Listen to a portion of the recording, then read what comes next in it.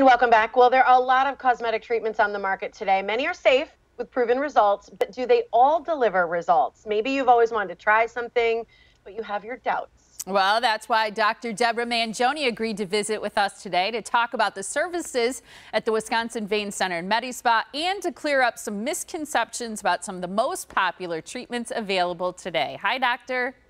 Good morning. Good morning, Molly, Tiffany. Good morning. How are you, ladies? Doing good. Great to see you. Happy Friday to you. Let's talk first about Botox because it might be one of the most popular. I know that your staff is a fan of it, but a lot of people will say, I would never get a Botox injection because it's poison. That's right. And the fact of the matter is Botox is a purified protein that was made from the toxin that was produced by bacteria, Clostridium botulinum, many years ago. And it is formulated in the laboratory. So injections of Botox are not poison. And we inject such a minute amount that it is nowhere near any kind of lethal dosage. And it cannot develop more toxin in your body because it's not a bacteria we are injecting. We're only injecting a protein. Yeah, and this is actually used sometime in therapies for babies, so it's very safe. Yes, it is. It's extremely safe. It's been FDA approved for years to use when babies are born and they have either a palsy, it's called a brachial plexus palsy, where their arm is stretched and so it's not moving properly. And so to prevent a contraction where the arm is stuck like this, they'll inject Botox to relax muscles. And so the baby can have physical therapy. So it is really a very safe product to use. Love it. This next one, I've heard people say myself, okay, there's a picture of Botox, but here's what they say. If I get wrinkle filler, I'll have to continue getting it because then my skin will sag when it's gone. Right, and that's really not true at all. When we inject wrinkle filler, we're getting into the tissues where we can actually put a product that's not foreign to the body, and so it can help build collagen.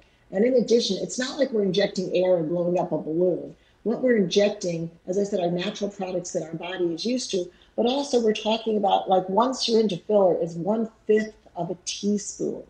So 5 syringes is just a teaspoon of filler. So if you put it in perspective, there's no way that that spread around your face is going to cause any kind of expansion of the tissue that then will sag afterwards.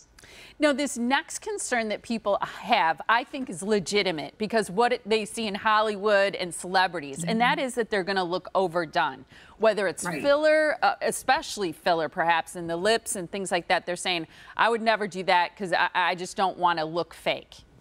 Right, and I would agree with them because we don't want you to look done. We want you to look natural, just more refreshed, like you'd come back from a vacation, or like you were able to turn back the clock a little bit from some new facial treatment you've had, just a product you've used on the external part of your face. But really, we're doing some filler just to plump things up and make you look more naturally beautiful. I loved the one that we looked underneath the tear trough, you know, the one we saw before, just how that can fill that in and made it look not so tired. So pretty interesting. Exactly. The next one, I can't shave an area between laser hair removal treatments. There's a space between those treatments. Yeah, I was surprised that people thought this, but I can understand it because there are 6 weeks between treatments, and you need at least 6 treatments total to get rid of the majority of hair that you have in any area.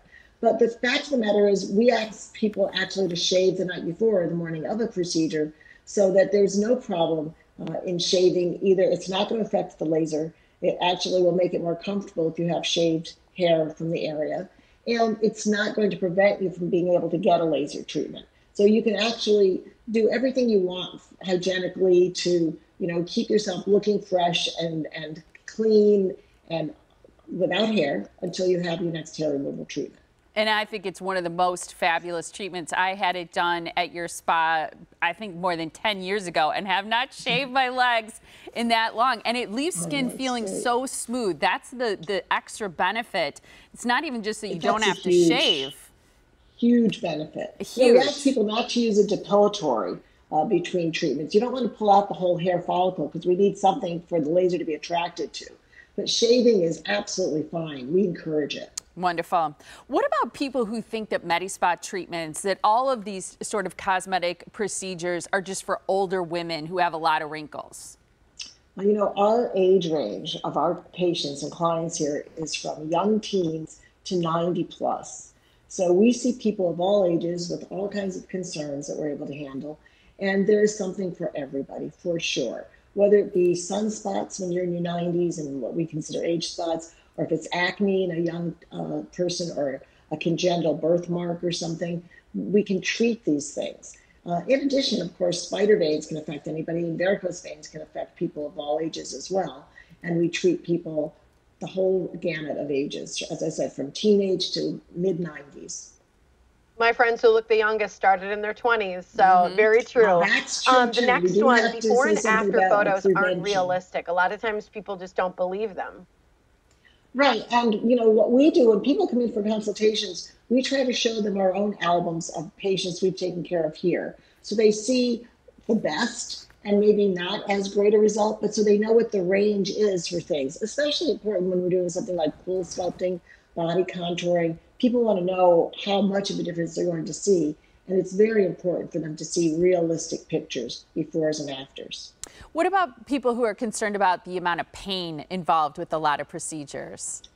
You know, we are very sensitive to that. We don't use any kind of sedation, conscious sedation at all, but we do use topical anesthetics when we're doing any kind of light treatments on the face, either laser or intense pulse light or needling. And if necessary, we can use something called Pronox, which is nitrous oxide, which is out of your system in a matter of seconds, actually, after you start breathing fresh oxygen. But it can just help take the edge off if it's necessary. But we are really very tuned in to somebody's level of discomfort. And we try to make it so that everybody's very comfortable. We want you back. We don't want you to be dreading coming in. We want you to enjoy it. Yep, makes sense. Thank you so much for clearing up some of those common misconceptions that people have. Thanks, Deb. You're welcome, and thank you very much. I want to see you in person again instead of looking at my green light camera here. I know. We feel the same way. I totally get it. Thank you so much, Doctor. Good to see you, if only virtually. Want to make sure that people know that you do have virtual appointments available. You are also still seeing people very safely and following all the protocol in your Medispa.